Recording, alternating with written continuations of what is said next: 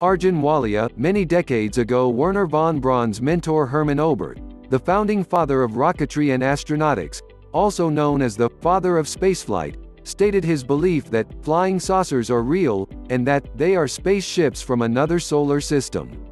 I think that they possibly are manned by intelligent observers who are members of a race that may have been investigating our Earth for centuries. Related source: Humans Are Freebie. Arjun Walia, January 13, 2021. He wrote these words in Flying Saucers Come from a Distant World, The American Weekly, October 24, 1954. At the time, academics like Oberth were well aware of the UFO phenomenon, and today the topic has gained even more credibility, given that multiple governments have now confirmed the existence of these objects.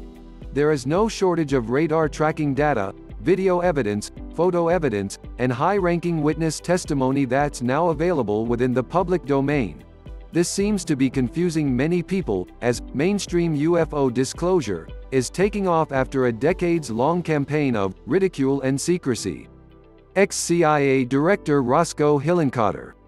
Nikola Tesla, who was born before Oberth, also had a strong interest when it came to the idea of life on other planets. Many examples are documenting this fact. For example, in an interview he gave to Time at the age of 75, Tesla stated the following: "I think that nothing can be more important than interplanetary communication. It will certainly come someday, and the certitude that there are other human beings in the universe, working, suffering, struggling, like ourselves, will produce a magic effect on mankind and will form the foundation of a universal brotherhood that will last as long as humanity itself.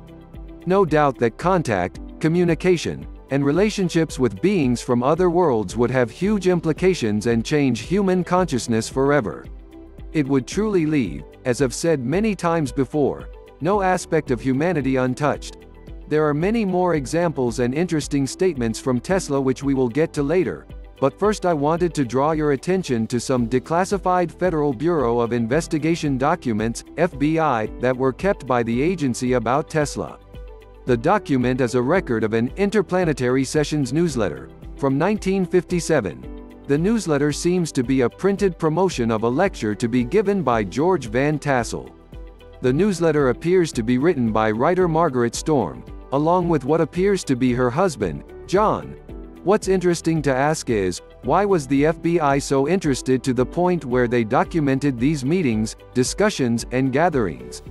Why did they keep records of this specific newsletter? Is it because they had a heavy interest in the UFO extraterrestrial phenomenon?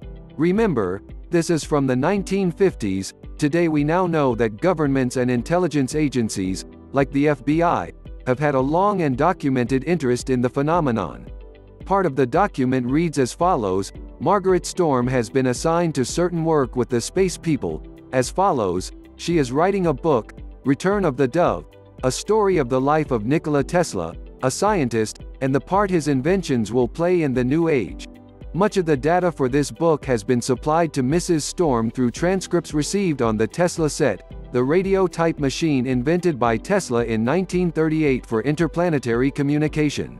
Tesla died in 1943 and his engineers did not build the Tesla set until after his death. It was placed in operation in 1950, and since that time the Tesla engineers have been in close touch with spaceships.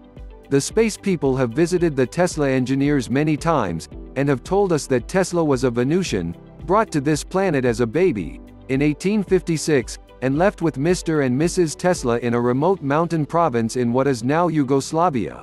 Whether or not you believe this is up to you, as there is no real way to verify the claims. The document brings up more related UFO phenomena. As far as George Van Tassel goes, he had a long aviation career, starting with Douglas Aircraft and then moving on to Hughes and finishing with Lockheed. In the early 50s he went public claiming he had contact experiences with people from space. According to him, these beings issue warnings of destruction given humanity's ways along with messages of universal peace. After this, they apparently began instructing Tassel on how to construct a building that could reverse the aging process. It was called the Integration, and the project consumed all of his time. He claimed the instructions for the device came from extraterrestrials from the planet Venus. He apparently died of a heart attack shortly before the first demonstration was set to take place.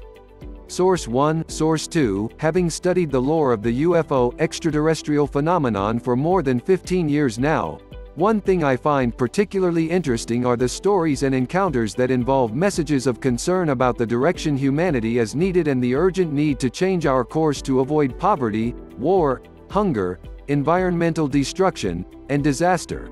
There are countless examples of this. One of many would be the encounter more than 60 school children had in Zimbabwe in 1994. Just because the claims in the document cannot be verified, does not mean that Tesla's interest in extraterrestrial communication is not verified. As mentioned earlier in the article, it is.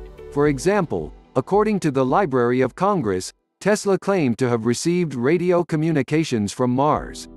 They cite an article from the Richmond Times purported to offer an extensive description and commentary of his supposed discovery. As he sat beside his instrument on the hillside in Colorado, in the deep silence of that austere, inspiring region, where you plant your feet in gold and your head brushes the constellations, as he sat there one evening, alone, his attention, exquisitely alive at that juncture, was arrested by a faint sound from the receiver. 3 fairy taps, one after the other, at a fixed interval. What man who has ever lived on this earth would not envy Tesla that moment? A direct quote from Tesla below, taken from his piece, Talking with Planets. I can never forget the first sensations I experienced when it dawned upon me that I had observed something possibly of incalculable consequences to mankind.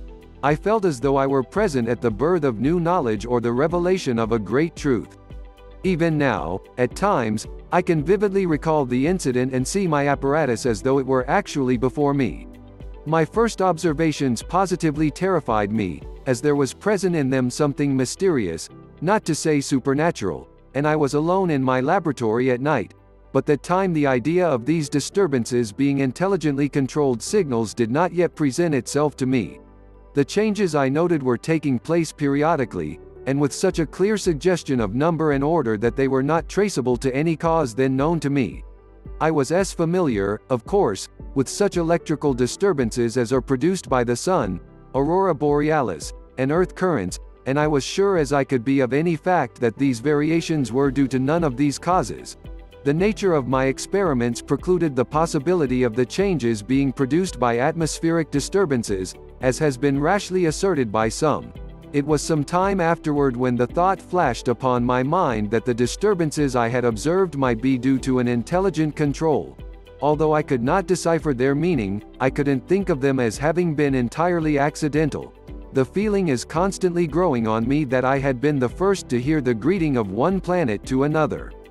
I was not merely beholding a vision but had caught sight of a great and profound truth. Another example of Tesla's thoughts, in his own words, others may scoff at this suggestion of communicating with one of our heavenly neighbors, as Mars, or treat it as a practical joke, but I have been in deep earnest about it ever since I made my first observations in Colorado Springs. At the time, there existed no wireless plant other than mine that could produce a disturbance perceptible in a radius of more than a few miles. Furthermore, the conditions under which I operated were ideal, and I was well trained for the work. The character of the disturbances recorded precluded the possibility of their being of terrestrial origin, and I also eliminated the influence of the Sun, Moon, and Venus. As I then announced, the signals consisted of regular repetition of numbers, and subsequent study convinced me that they must have emanated from Mars, the planet having just then been close to the Earth. Source: Final Thoughts. It's quite clear that Tesla had a strong interest in extraterrestrial life and attempted communication. It's amazing how he was the first person to develop equipment that could pick up on signals coming from space as well as other planets. Today, signals of unknown origin are commonplace in the scientific community. Massive radio bursts and other anomalies are commonly detected. We've written about this topic since our inception in 2009, and if you're interested in browsing through our articles on the subject you can do so here. As Tesla alludes to early on in this article, contact has huge implications. It will, and is currently, forcing humanity to look at a broader view of reality and entertain concepts that perhaps once did not fit within the accepted framework of knowledge. Through all stages of human history, plausible concepts and even ones that are backed by evidence and examples have always faced harsh opposition and resistance, but ultimately acceptance. We are still a very young race and no doubt truths are waiting, out there, for us to discover. One thing is for certain. We definitely do not have our affairs here on planet Earth in order.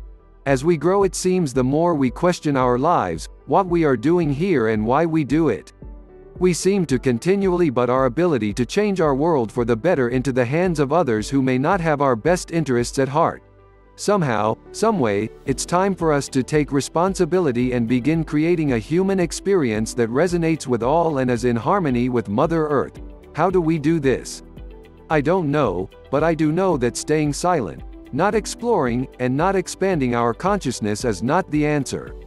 For ages, this idea has been proclaimed in the consummately wise teachings of religion, probably not alone as a means of ensuring peace and harmony among men, but as a deeply found truth.